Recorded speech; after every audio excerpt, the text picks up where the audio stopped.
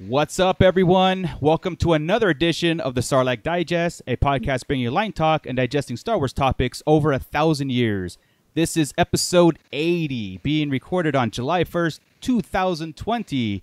And the gang's all here, plus a very special guest. And before I introduce him, we've got Darth Dad 77's in the house. Hey, and I didn't do it. You didn't interrupt me. You didn't. Oh, my heart was beating so fast. I was like, please, that was the smoothest intro I've ever done. Man, I waited out the entire time. Didn't do it. We have Scott Solo is joining with us. Hey, what's up, nerds? Fanboy Mike is here again. I made it. We're getting used to your voice. We're getting used to your face. Bootleg Joe. Hey, yo. And this is a household name for us, and I'm sure it is for a lot of people, a lot of fans, a lot of people that do the extracurricular stuff beyond the movies. Mr. Marc Thompson, thank you very much for joining us today. Hey, thank you guys. This is awesome. Cool. We have Marc Thompson on the Sarlacc Digest. I know, right? That's so cool. We mentioned that, what we do a lot is, what we do a lot of is like, every time a novel comes out or a comic book or something extra in this new canon world of Star Wars and everything beyond the movies and everything, we do break it down on our shows big time. And Chris is one of our lore guys who we kind of like turn to, and he's like, look, I just finished this novel, and we've all done the audio or the Audible, the audio books, because they add so much flavor to it. It's not just reading a book. It's not just listening to a book. It is like the characters that you do, and then the background noise, the soundtracks, the special effects. It's all there. It's almost like, listening to a movie. It comes to life. It does. Yeah. It comes to life, and we appreciate that so much. In fact, like, we always have different groups outside of the podcast and other friends that we talk to, and we always have extra things that we talk about because, we go beyond the movies a lot. So This is a special treat for us, and Absolutely. yeah, so this is a long time coming. We've been talking about you and the books and everybody else who does the audio books between all the Star Wars properties and everything, and so this is like we're kids in a candy store here. So Dream come true. Yeah. Well, thank you so much for having me. That means a lot to me. So thank you guys. Awesome. So I'm going to give the floor over to Chris. Again, he's our lore guy, and I know that we've all gotten together. We've brainstormed some questions, to go over. And Chris, go ahead, man. The floor is yours. Right on. All right, we're going to roll through, but it's going to be, I'm trying to make it conversational. We'll ask a question, Sure. Go through it, and let's just see if we can have some fun. Yeah. Really, and I don't want to butter up. Mark already did most of that, but Mark, I know you don't want to hear this from a 43-year-old big bearded dude.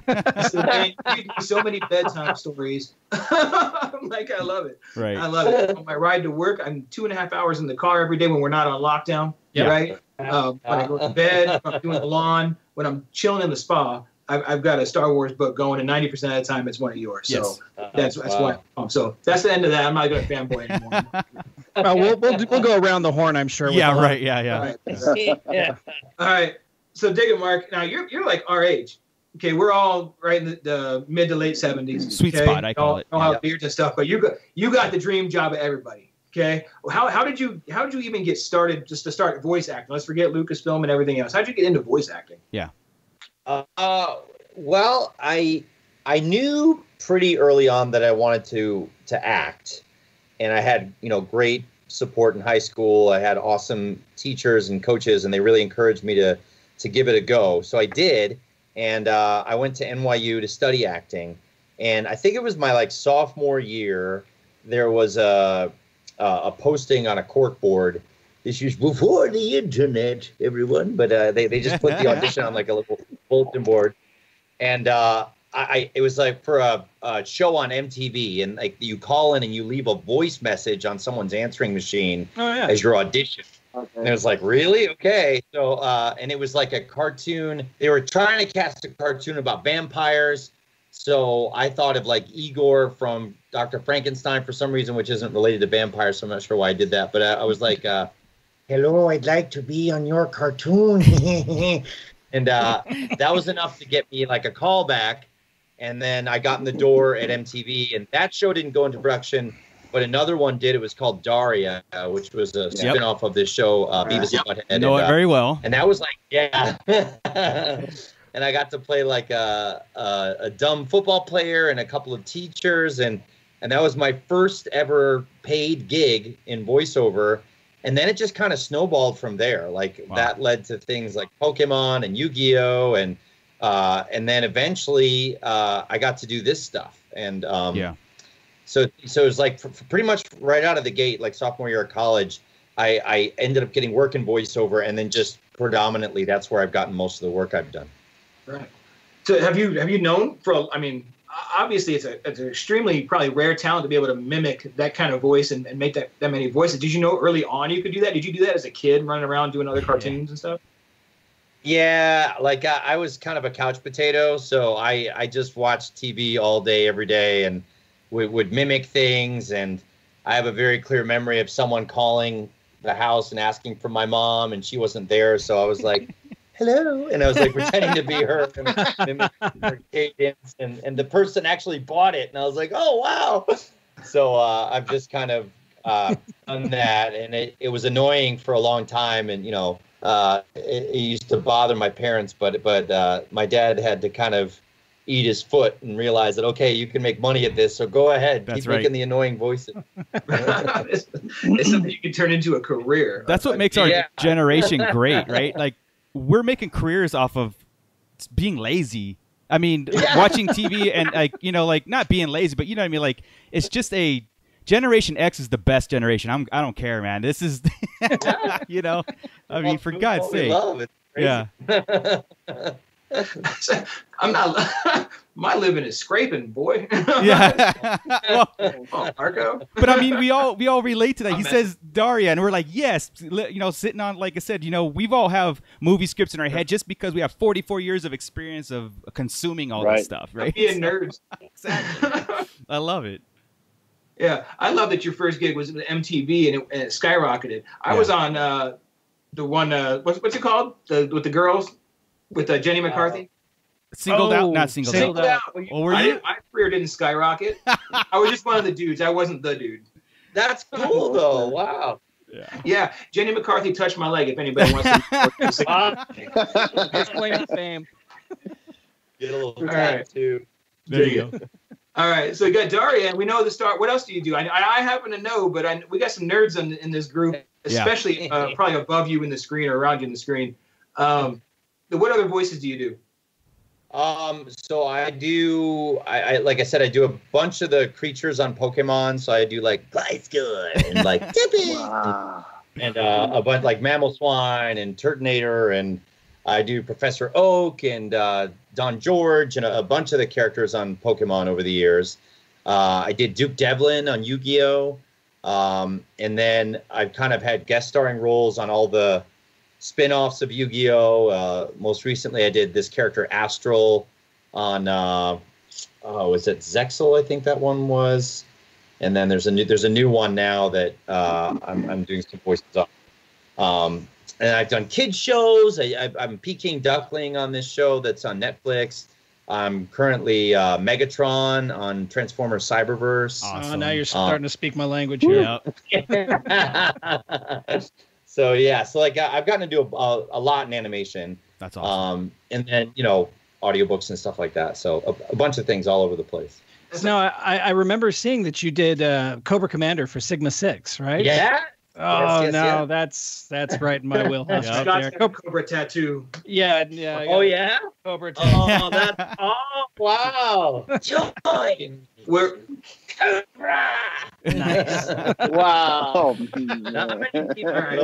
Thanks for the show, guys. Yeah.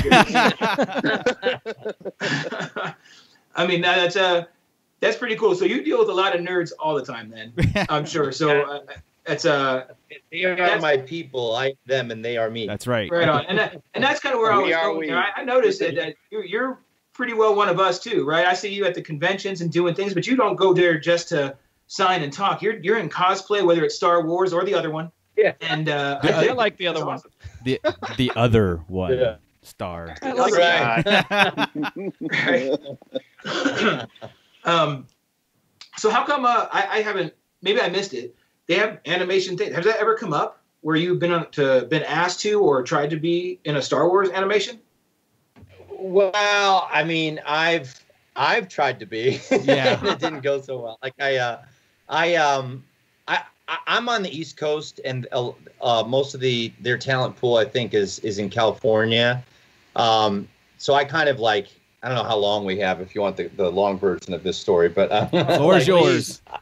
Let's go. I was at Celebration, and we had done these books that was it was called Star Wars Shakespeare, and Ian Desher adapted the screenplays from all the Star Wars films and made them into Shakespearean plays and wrote them in iambic pentameter and all this stuff. Yep. So we got to do a live performance of Star Wars Shakespeare, and it was really fun, and people really dug it.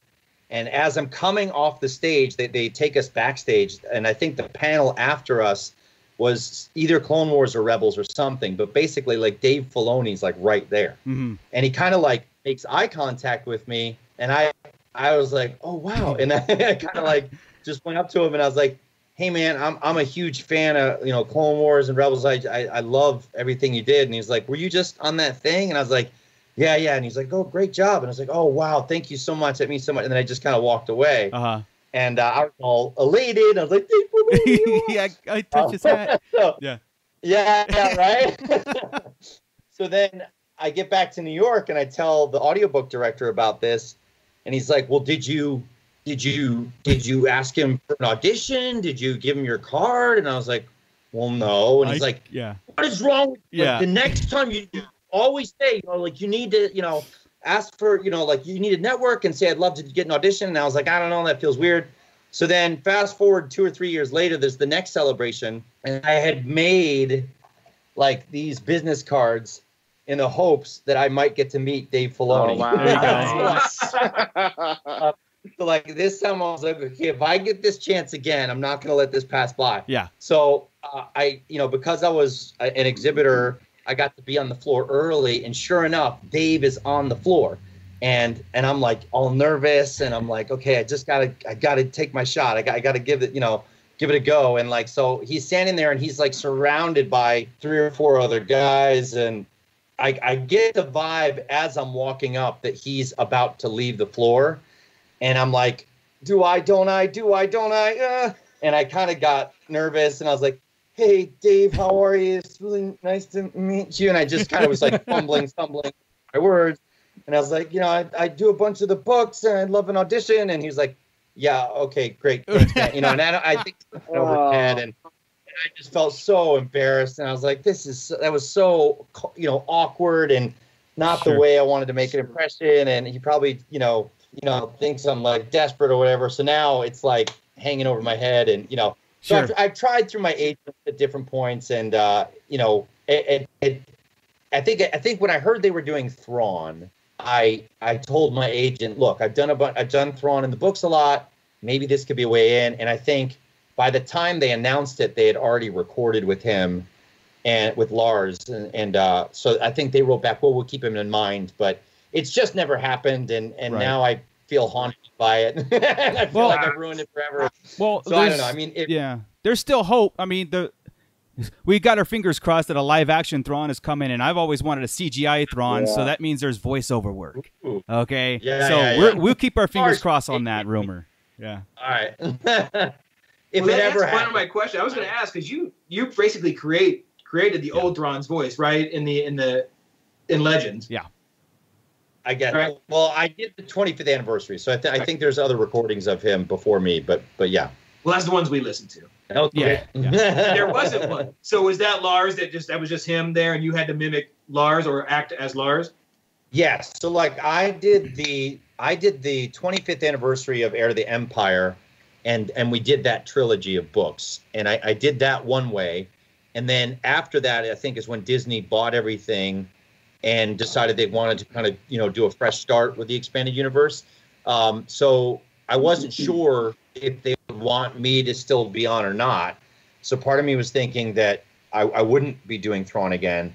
So then when they asked me to do it again, it had already been established that he was on, Rebels. And so I started listening to what he was doing and tried to get as close to that as I could. So I had that discussion with somebody where I'm like, again, comparing voice actors to actors or anybody else I'm used to, right? And I'm like, well, when he gets down to it, I've heard Marc Thompson as all of these characters more than I've heard James Earl Jones, more than I've heard Mark Hamill, more than I've heard Harrison Ford or anybody else. Mm-hmm. I've heard Mark do all these voices, so any of them fit for me, and as well. Yeah.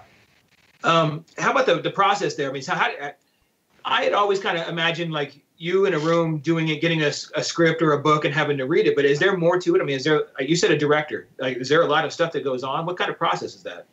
Oh yeah, I mean, there's a lot of people all working together. Like there's the executive producers, which they'll read the script first, and they'll say, okay, which actor do we want to narrate this particular book? Like, you know, which actor or actress do we feel like fits the tone of this book, the main characters of this book, what have you.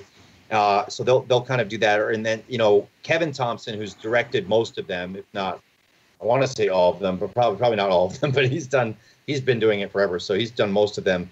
I think he gives his ideas of who he wants to the exec producer, and then they have to get those approved by Lucasfilm. And so then eventually it'll get to me if I'm picked. And then my process is I'll read the book as fast as I can. And anytime someone speaks, anytime there's a line of dialogue, I'll write that character's name down, and then any clues that the author has given me about this character. So like, you know, male, female, alien, have they appeared in any of the movies or TV shows or cartoons or video games? What alien species are they? Is there any personality traits that the author talks about? Like there were a low gravel or a throaty whisper, you know, like the authors will a lot of times describe them. And I use all that stuff, and then I go back and I like cast it. So like I'll think of like, you know, if this were a movie, what actor could I see playing this role? You know, and if there's, you know, so sometimes I'll actually take actual, you know, actors or celebrities and say I want them to be in this, or I'll think, well, what type of actor would I want, or what would the voice be if I were doing this? So then I'll record samples of those voices on my phone, and then when we get into the booth, I'll record, and then I'll start, when it comes to that character's turn to talk, I'll listen to a quick sample on the phone, get the voice in my head, and then go forward. And at first, it's always a little herky-jerky because it's like I'm having to refer back to my phone a lot, so there's a lot of starting and stopping. But then usually about day 2 or 3, you start to get into a rhythm, and you start to know the characters well enough that you can just start ping-ponging back and forth. And I think one of you said that you saw the Instagram thing we did for Rise of Skywalker. So like usually I practiced that several times because I knew they were going to do that on camera. But in the booth, it's usually a lot of starting and stopping, and because you don't get to rehearse it that much normally. Like normally you're jumping right in and you're on a tight time schedule. And then they, you know, once I'm done, that's usually 4 or 5 days of recording, and then Paul Goodrich at Merlin Sound will layer everything with music and sound effects, and they just do an amazing job. Absolutely. Like, you know, the audiobooks for Star Wars are head and shoulders above the rest. I mean, with the sound quality and the music and all that, it's captivating. You know, you feel like you're in it. Whereas I was just listening to it was an old Indiana Jones novel that was read, and it was just read, and I'm like, oh man, why is Marc Thompson not doing this? Where's the voice? Yeah, it's interesting. Like even amongst narrators, like there is like 2 schools of thought. Like some people feel like you should just read it and let the listener, you know, imagine what the voices and the ambience is. Sure. But I approach it from a different school of thought, which is why I almost treat it like a one-person show, or like a, you know, I want to. You know, so that, but some people actually find that distracting. Like some people actually don't like that because then they feel like it distracts from the actual words on the page, or, you know, so I guess it's just different strokes for different folks, and people like different things, but, you know. Yeah, it completely works for me because when I use my reading, and we would do it on the show, and to know the lore, I would read the book and I would listen to you, you know, and that would be how I really get it. And I would get the things I was missing in the book and all this stuff. Now I'm just here because it gets to the, you know, between the drive and doing things around the house, I get to do stuff while reading, basically, right? But it's put such between you and the editing and the music and such that I'm watching a movie. My imagination gets to go, whether I'm driving or not, and I should be, whatever. But I'm in that movie for 8, 10, 12 hours, whatever that book is, or if it's a series, you know, it's like, it's so awesome. So Yeah. I don't know, it's an art form, and you exemplify what it should be to me, not just I agree. Yeah, I agree. and so a lot I'll of the let credit you. really goes to So yeah, that the makes sense. director. I was going to ask about the authors and if they had like not so much favorites, but if the voice fits, because you're obviously with Timothy Zahn more than once, right? There was the set we just the new set coming out, the Ascendancy set. So that's really exciting. Yeah. So you have characters in there. I mean, even so, you got those notes then about like Admiral Aralani and Eli Vanto and how to build those voices. And, like he would have like a backcountry accent. Yeah. That's awesome stuff. Do they ever give you carte blanche to create your own, or is that something like maybe they don't want you because they're going to reuse it down the line, and if that might be set in stone if you are on the spot, kind of like doing that, or like creating like for Eli Vanto? For example, if there's a character in the book or what you're reading is something you don't have any direction of it, like an alien or something, do you get any kind of like freedom to create your own aesthetics to that character? Yeah, I mean, like most of the time, Kevin's the ultimate decider on that stuff. Okay. And he's got a really good sense of, you know, will this fit for this character? How will this voice fit with that character in the next few chapters that they're talking about? So he's really good at he describes it as the different instruments in an orchestra. Okay. And how you make sure all the instruments work well together. So, but most of the time, I guess we've gotten to know each other's tastes enough over the years that he does take most of my choices most of the time, and he allows it. I think there was one time where I tried to make some senator from some world like sound like Carol Channing. And he was like, "No, we're not doing that." That was a really too far. Yeah. Awesome. The reason I asked is because, you know, like we have as fans, you know, we consume everything, right? So if there was, say, an alien specific name in one book, and then he or she turned out to be in a cartoon or a movie, and it's a complete different sound, we'd be like, "Hey, wait a second." And we would refer automatically back to you and be like, no, it's supposed to sound like this. Exactly. Yeah, Exactly. Well, I'm pretty sure that I mean, I don't know if there's an official rule on this, but I think the books we tend to look to the cartoons more for guidance, but I don't think the cartoons necessarily look to us. I think there's just there's too many there's too many, because even book to book, if you get a different narrator, you know, like I think when we did Dooku, I did a character that Jonathan Davis did, and we were able to look at, well, what did Jonathan do in what's the Qui-Gon and Obi-Wan book Master that just and came out? Master. Yeah, my favorite. He did a character that I did in Count Dooku, but he had just done that. So he was able to say, "Hey, this is what I did for that," and that. So we were able to keep it consistent that way. But Dooku's Apprentice. What's that? Was it Dooku's Apprentice? It was Rael Averross, I think. Yeah, he was in Rael Averross. Yeah. Which was an interesting character for the Jedi, but so yeah, sometimes we're able to do that, and I know other times there was one book where I was doing a character that January Lavoie established. So sometimes we're able to do that, but I don't think the cartoons are listening to all the choices we make in the books, because I think it would handcuff them a bit, and they want to be able to, have, like I said, we're the only ones that would notice that. Anyway. Yeah. With that said, you read more than we do. Okay, I consider myself like I read and I keep up and stuff. So does it ever get to the point where you're reading something and you're like, oh, I need to tell Timothy Zahn this doesn't fit? Continuity. Does that ever happen? I mean, not really. I think there's like the Leland Chi, I think, and Pablo Hidalgo are, and the whole story group really, but they do a pretty good job of making sure those types of things are happening in the editing process, you know.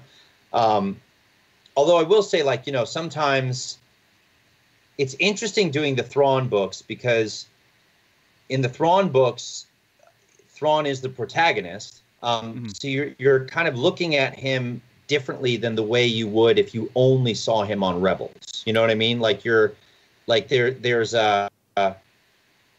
he's more of a sympathetic character. Like on Rebels, he's just a cool, calculating adversary. You're like, oh, like that's intense. But like in the books, when you're in his mind and you're seeing some of the noble choices he's making, and that he's, he works with the Empire, but it's almost like a utilitarian choice of like, I'm doing this for the good of my people. Like it gives you a different perspective on Thrawn that someone who only watched him in Rebels might not see that side of him. So it's not a contradiction per se, but it's definitely very different than if you only experience him in that one way. Yeah, listening to the novels, I feel like I forget he's a villain. I forget he's one with the Empire. It's distracting. Yeah, it's crazy. I side with Scott on that. I find that when I was listening to that character, I was not necessarily going from like I wanted things to happen for him. Throughout the book, and it's just I love the point of view that it gave, and not necessarily what Rebels. I mean, I understand why Rebels did what they did, but it really did give perspective, and I loved it. Yep. Yeah. Sorry, it's one of the things. Sorry. So tell us, all these, right? Thrawn's my favorite character, by the way. I wanted to mention that. So, and part of it is through the voicing, but the character, like the way you describe him is, I love watching what I think in my like a manager's style or a real life style, how I would want to work for somebody. I would want to work for Thrawn. If my boss was like that, I would love life. Sure. Yeah. Yeah. So now I'm gonna come back to the voices in the Star Wars work and everything. What was one that you just nailed right away? You're like, you know what? I killed that. Like I nailed it.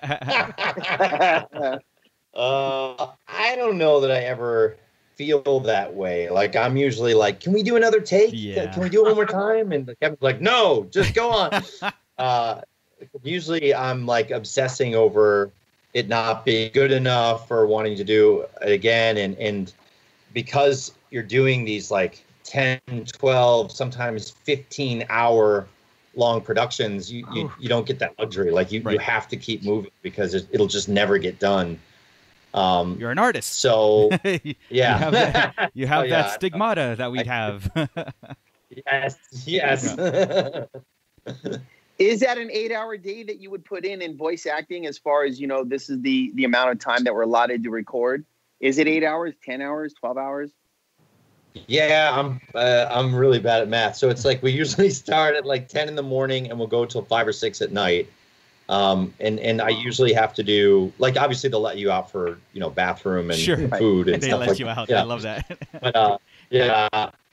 But and then we try to get it done in 4 or 5 days. So usually, you're up against the clock a little bit because if you have to rent the studio for longer, that's more money and So do you have the same thing we all do then? Since you do this for a living, do you hate hearing your own voice? Because I'll never listen to a show. I'll never. I mean, it's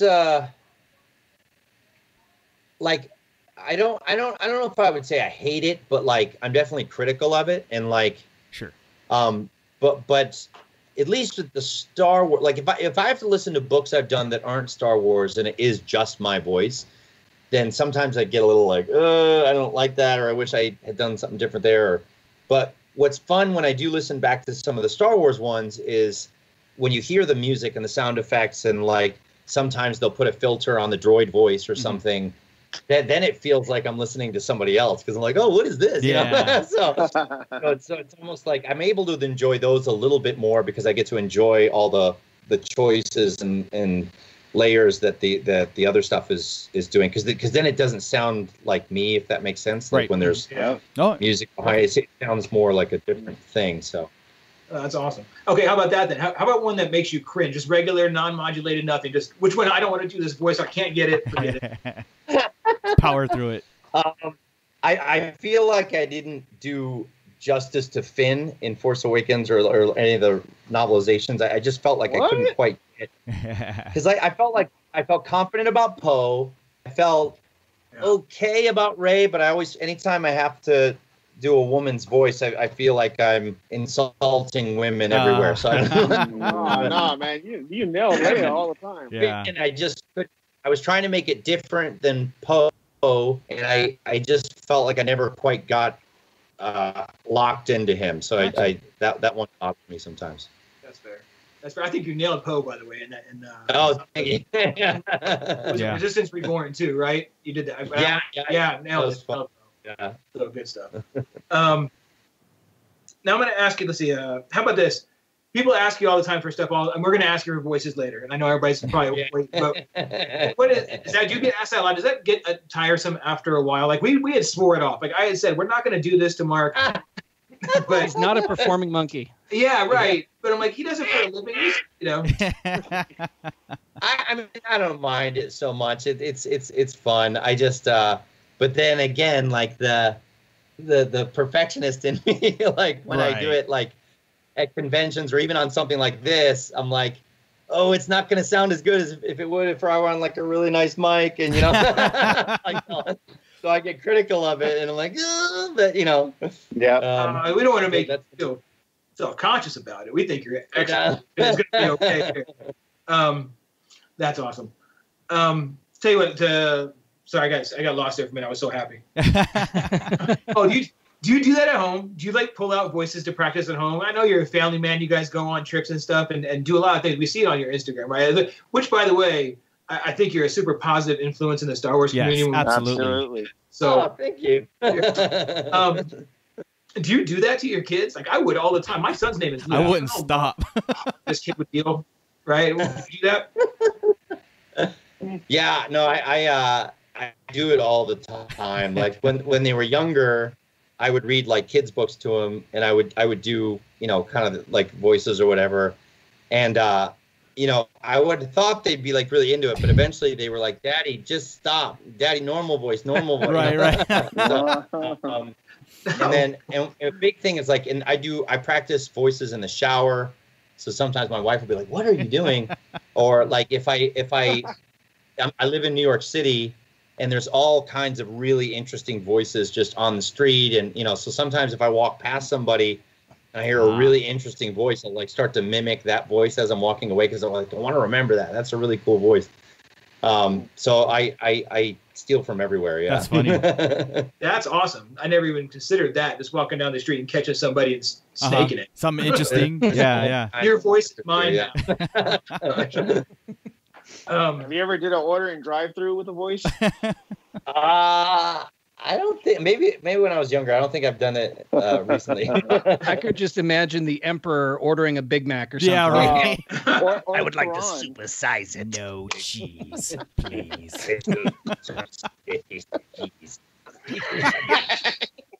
Wow. Sorry, Chris. I love it. Like, there was a rule, Mark, where we said we're not doing voices. That's Mark's job. Oh, sorry. We got Scott up here doing voices now. I know. Sorry, my bad. I'm kidding. All right. Now, one serious thing. Now, I mentioned a second ago how you're a positive influence, right? The fandom has kind of gone since Last Jedi. It's changed, right? We were used to be on Instagram, and we were Facebook, Twitter, Instagram. We really liked Instagram because everybody was really chill. Like it was like there was a big party before Last Jedi, and then day after it split in half. Yeah. You being in the spotlight more and going to conventions and things, and I'm sure on your Instagram, how do you deal with? I know you've seen that negativity and had to deal with it. How do you?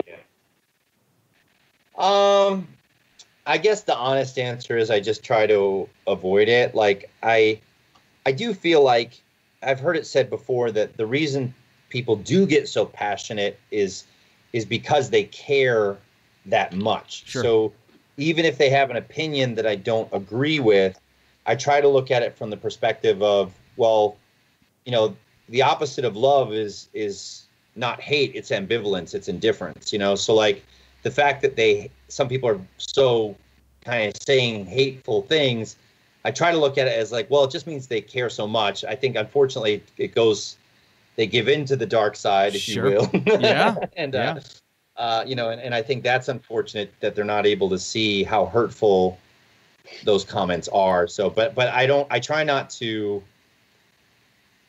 I guess, add fuel to the fire, because I don't think that's really helpful either. So, you know, I don't know. I'm you know, I guess sometimes people accuse me of being a shill because I do work for, you know, the books or whatever. And you know, but I just genuinely love all of it. Like you know, I can acknowledge that there's problems with all the films, and there's things you could nitpick at for all 3 trilogies, you know, but overall, I just love all 3 of them. I love the prequels. I love the sequels, the originals. Like, I'm just, and I think there's probably a lot of people that are in that camp as well, you know, and so, but I do feel like, you know, if it is this, I'm sure you guys have seen the meme about, you know, so-and-so ruined Star Wars. No, so-and-so ruined Star Wars. And it's like, no, like the people that, you know, are complaining about everything. And it's like, I don't want to go to the extreme of saying you shouldn't have an opinion or you shouldn't complain, because if you don't like something, you have a right to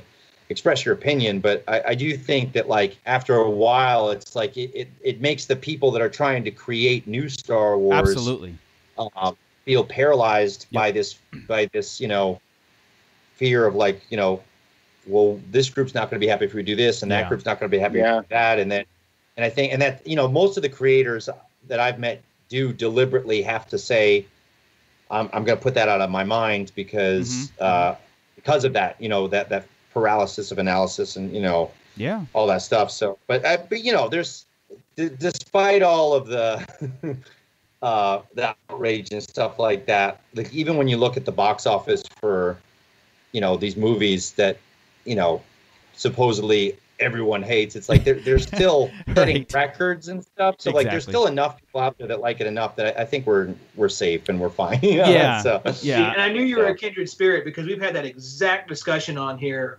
Almost the exact same way, but yours obviously has more weight because you know better. But I mean, that's exactly how we see it. If there's something we don't like, we either ignore it or we headcanon it until somebody proves us different. Or we go back through the history and try to explain it, because again, we know all that lore because either you've read it to us or we've read it ourselves. Exactly. It's like, you know, we have all this. I can see why Luke would do what he did. Exactly. No, you know, I had that argument again today for like the 4th straight year about Luke. We're very, you know, we do constructive criticism. You know, we'll take something that is a little bit wonky or awkward, and we're like, no, this is the way it did it, and like just put it in its place and then move on to the next thing. I always sit there and go, like, what we get, this is gospel now too in the Star Wars world. Like, we put it in our shelf and like, this is what happened. Like it or not, this is what happened. So you don't like it, but it's there. This is like, deal. I do make a joke, but I mean, I'm pretty committed to this. But Star Wars is real to us, man. This stuff happened. Just a long time ago. Exactly. If I studied U.S. history this way, we'd be good.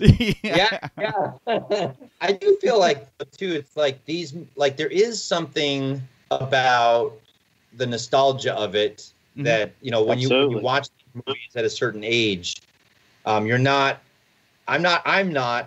as critical of these movies when I watched them as a kid as I might be now as an adult. You know absolutely. what I mean? So I think there's a certain amount of that.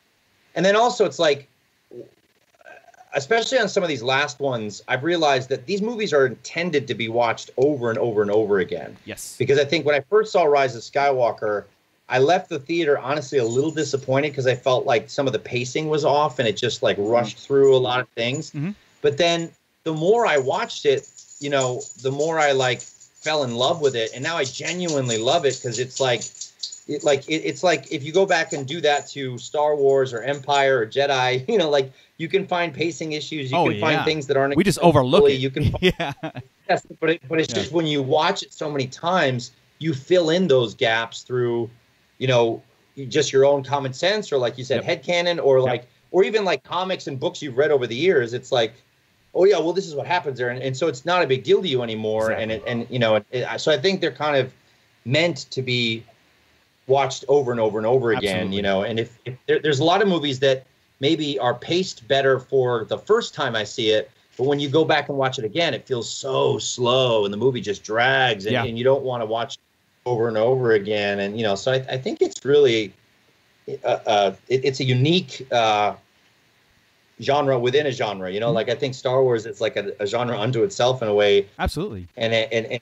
there's a certain kind of, you know, pacing and language and style that it's really hard to get, and obviously different people think, you know, different things about what makes something Star Wars and what makes it not Star Wars. But exactly. Yeah, I love it all, and yep. I think it's awesome. Yep. Us too. Every bit of it, whether it's the books, the comics, the movies, the shows, whatever, we'll take it, and we love it all. Yeah. So thanks for getting that up. Yeah. Before we're gonna do a little quick line talk and stuff in a minute, but before that, do you have any projects coming up that we could talk about? I know some things have been announced this week. Yes, I am a part of the Dr. Aphra audio drama. Ooh, nice. Really cool. It's just like the Dooku audio drama in that it's a full cast. So instead of like just one narrator doing all the voices, this one you have several actors doing several characters, and it just gives it another layer of depth, and you know, and it's awesome. So I play Darth Vader in that. I play Han Solo, Chewbacca, 3PO. Bosk and a couple other people that get killed by Vader and stuff. Nice. Oh, nice. Very cool. But it's really great, and it's I won't spoil it, but like it's an adaptation of the Dr. Aphra comics, but it's told in such an inventive new way that you definitely will want to listen to it, because it's not just copy and paste from the comics. Like there's new stuff in there. The way it's being told, there's a very clever device that Sarah wrote into the thing, and it's just I think it's going to be really special. And that was all recorded during the COVID-19 craziness. So we were all recording from home, and and I just talked to Kevin today, and he said it's sounding amazing. They're mixing it right now, and nice. So that's gonna be great. And those are the things we look for too. We look for those little snippets and those extras and books and everything that the movie didn't give us. We're like, oh my God, Kylo Ren said why did he say right there? You know, so. Well, and what I've learned to love about the books is that they get to explain the inner monologue of the characters or the motivation things that in the movie that might just be literally a 2-minute scene. Right. But in the book, it could be like an hour chapter that you get all this more insight into what was going on in that 2-minute scene. And so it's like, I really learned to love that about the books, because so anyway, so that's going to be really cool. And then in the fall is the start of the new Thrawn trilogy, and waiting. Ascendancy. So that's good. That's gonna be really cool. And you get deep into Chiss culture in that one. Nice. And Timothy Zahn is like really going crazy on this one. So awesome. it's really good. Good. Really cool. Now, I don't want to get in any trouble here for asking this part. I mean, this is just theoretically as a fan. You saw Rebels where it ended. I know you watch all this stuff, right? So where Thrawn was. Is there any way that Thrawn, his story could carry into where the old Legend stuff was, with some tweaks, obviously, right? Because he hasn't met our legacy heroes. He's only met legacy villains. And in old Legends, it was the reverse. He only met the heroes, not the villains. Right. I mean, again, I don't know anything, so this is just speculation. This is line talk. This is line talk. This is what we do. Line talk. Like, I think it's possible, right? Because don't we? I mean, spoiler alert, but don't we see at the end of Rebels? That's before, like, when we see Ahsoka and Sabine. That's before Episode 7, right? Like that's after 6 and before 7. Yes. Right. Yes. Mm-hmm. I think technically, if they were to find him, which would be an awesome story that I really want to know, then you would assume that they would find Thrawn, and then now you'd have to do, you know, the de-aging thing, and I don't, you know, it'd be interesting. I would love to see it, and I'm sure a bunch of people would love to see it. Yeah. I'm wondering. I'm trying to remember. I guess that would some of that story might eat into the reveal in 9 of Palpatine still being around, right? Because in the original, wasn't that part of that story? He had Sabaoth, right? Yeah. Was there, but I don't think it was so much the Emperor, but the cloning piece was there. So I guess that could kind of explain. That could be, you could do, yeah. I mean, that'd be fun if they did. I would love to see Luke and them against Thrawn. That'd be awesome. Yeah, even if it's animated and you just do all the voices, I'm cool. Even better. In my opinion, that's the way to go. if they do anything. We talk about that all the time. You know how Disney Comics does animated? That's what Star Wars needs to do. Yeah. Oh, that'd be awesome. I didn't even think of doing it as an animated series. That'd be great. Because then it'd be an animated Luke and Han. And that's what I'm saying. Because that's the only way really to get the old legacy guys back. Yeah. Really, you're right. You're right. Unless because I've seen some people speculate that Sebastian Stan could do a young Mark Hamill, which would be fun. But it's probably too expensive to do all that. Expensive, and you wonder if people would accept this since it's in the middle of the two. But everybody accepted McGregor after we all thought that would never work. Very true. And that worked thriving. Yeah. All right. So now what we're gonna do is have a couple questions for you, and I'm gonna put you on the spot. Okay. I've got a couple questions. If you can answer in a character, I'll throw out too. Okay. All right. At least answer the first part as the character. If it gets deep, you don't have to stay in. We don't want you to strain your voice. Don't talk for 3 minutes as Aralani or something. Yeah. All right. Just off the top, as Vader, your favorite Star Wars movie? My favorite Star Wars movie is The Empire Strikes Back. That is the correct answer. That is correct. That is correct. We'll pass to the next round. But maybe Mike, right? So Empire is it. You're an original trilogy guy, I assume? That's the next. Hold on. Don't answer it. That's my next question. I'll get you in a character in a second. How about as Anakin, prequels, originals, or sequels? I'd have to say the original movies are my favorite. The other one, man, they're forced. They get everywhere. You're amazing. You're amazing. Okay, sorry. Oh, yeah. Woo. All right. That's good. Let me look at as Yularen. Okay, I'm an Imperial guy. I love my officers. If you can pull off a Yularen and your favorite non-Star Wars movie. All right, so Yularen he's also in Clone Wars, right? Correct. Yeah, he's the guy who breaks down what's happening at the beginning of the episode. Well, he's the admiral in Clone Wars. I can change it to Aralani. My favorite, Aralani. my favorite non-Star Wars movie is The Matrix. The red pill or the blue pill. That's fantastic. That's great. I love it. Come on. I'm good now. I could leave. I could be happy. I could let you go, Mark. Yeah. Wow. Okay, this is a settle an argument between Scott and I. Okay? How about as 3PO? Phantom Menace or Attack of the Clones? Oh dear, what a terrible choice to have to make. I do love the Yoda battle with Count Dooku in Episode 2, but that dreadful dialogue between Master Anakin and Padme, I can't take it. So, Episode 1. That's the correct answer, sir. That was okay. That was awesome.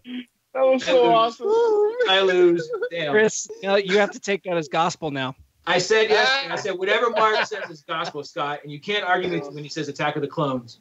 And you didn't. So I'm going to go and cry now. Yeah. All right. Oh, man. I How will about, saying that was nuts. I'm going to switch it. I'm going to put a female in here. Let's see this one. How about favorite novels you've done as a Sage Ventress? Oh. My favorite novel that I've done as a Sage Ventress has to be Dark Disciple. Oh, man. Fantastic. Another great correct Dark answer. Disciple is so good. Woo. I can't. I love it. Yeah, All right. I'm cutting it down now. I can't stop smiling. It's perfect. That's I'm dying. Okay. I know you're a Trekkie too. So these next two. Okay, here we go. As Han. I'm done with you two. I saw that. Right. As Han, Kirk versus Han, overall. Look, Captain, you might got your big starship up there, but you're nothing compared to a good blaster in the Millennium Falcon. Again, another correct answer. I can't imagine. All right. Last one, and we'll end. I'm really teary-eyed right now. I know. I promise you, it's so good. This will be the only podcast I ever re-listen to, Mark. Just to let you. Okay, last one. As Thrawn. Thrawn versus Khan. Ooh. Hey.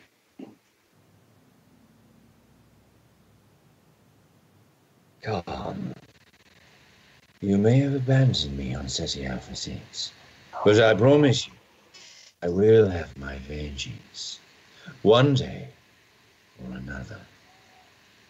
Very goosebumps right now. I just did, man. Right on. I'm gonna take you off the hook. We're good now. Thank Mark. you. Thank you for that. You make a bunch of nerds really happy for that. Wow. Yes. All right. Although he can say I love Sarlacc Digest and Thrawn. I mean, is that a possibility? We'll talk afterwards when we do the post. Okay, Mark. For me, one time, please. Uh-oh. Do Chewie. I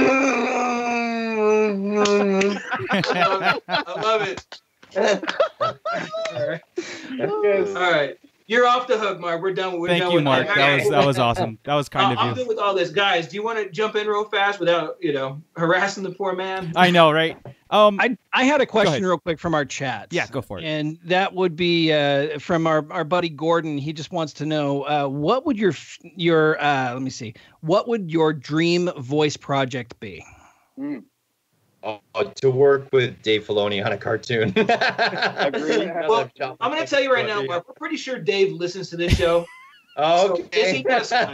Yes, he does. Because there have been plenty of times we've said something, and darned if 6 months later, oh, there it is. Yeah. Well, See, Dave. There's a Dave that listens to our show. We just assume it's Filoni. They all listen. We know that. I'm sure we've got a George or two, but I doubt it's a Lucas. It's him. I can hear his beard. I think we're going to start wrapping up here. Where can we find you at, Mark? So I have a website, markthompson.net. I'm Mark with a C. I'm Captain Ehud on Twitter and on Instagram, and I'm Marc Thompson on Facebook, MarcThompson. Cool. And I will put those links in our description here in the video, and of course on our SoundCloud and iTunes and everything, so they can follow you and keep up with you. And again, this was awesome. This is great insight. This was a great conversation. I've mentioned it before. You've lived in our ears for the past few years now, or actually it goes off longer than that. But since we've been doing the podcast, and we're really concentrating on the canon and the lore and everything that comes out, we look to Chris as like, Chris, this came out. What did you get? And he's like, I haven't read it yet, or I haven't even, just give me a chance. We're like, oh, okay, we're listening, we're waiting. Or knowing Chris, he's already read it or listened to it 4 times. Yeah. And and we do take our cues off that. I mean, all of us do. Like, on our travels to work, if we just have you in our ears almost 24/7. So, oh, wow. you're at home with us, man. This was awesome. Thanks. I had a lot of fun. Thanks for having me on. Yeah, we'll let you go because again, you're East Coast and we're on the West Coast. It's still daylight here, so. Oh, okay. What's that? I'm sorry, Chris. Oh yeah, sure, no problem. Thanks. Yeah, right, Mark, we'll sign off on the podcast here. So I think we're done, right, guys? We're ready to get out of here and. Yep. Okay, so right. Chris, thank you very much for heading that. That was awesome. We could find you here or Hoth Topic Podcast if I ever drop another episode. But until then, just keep listening to episode 4 to learn about Luke's arc that I keep pimping for the last year. Yes. Very good. Scott Solo. Hey, you can find me on NerdTunes occasionally and always here. You can also track me down on Instagram with The Art of Scott Solo. Check out all the work I'm doing. I've got some big stuff in the works. I can't talk about it, but I can't wait to share it with all of you real soon. I know it, and I'll be sharing. But anyway, I won't disclose nothing. Mike, thank you for joining us again. We'd love to see your face. Where can we find you? Right here on the Sarlacc Digest every other week, maybe. Way to commit. Every other week? Yeah. All right, cool. Bootleg Joe. You can find me here at the Sarlacc Digest, and you can find me on Instagram At Bootleg Joe _760. Awesome. And of course, Ernie, follow Ernie, who is a fallen Fett who is not on with us today, who is our 6th member. But follow him over at Toy Migos, their Facebook. They do almost a daily show over there where I'll get your toy fix and all the latest and greatest. And again, you can find Sarlacc Digest on our YouTube, SoundCloud, iTunes, everywhere you get your podcast listening tools. We're there. RLU Network. And again, Marc Thompson, thank you very much. And appreciate you. With that, I think we're out. Keep it nerdy, everybody.